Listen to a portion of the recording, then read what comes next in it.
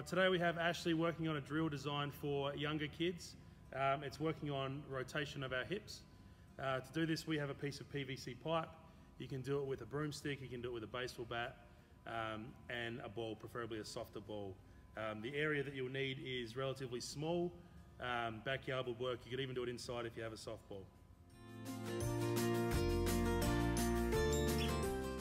Begin by getting yourself set up ready to hit. We'll take the pipe or the bat and place it behind our body. We'll grip the bat with the inside of our elbows, as Ashley has set up right now. From here, you'll get set, ready to hit.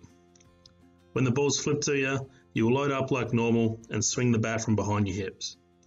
This will ensure that we get full rotation from our hips. This is a great drill for younger kids and people who are just learning how to hit.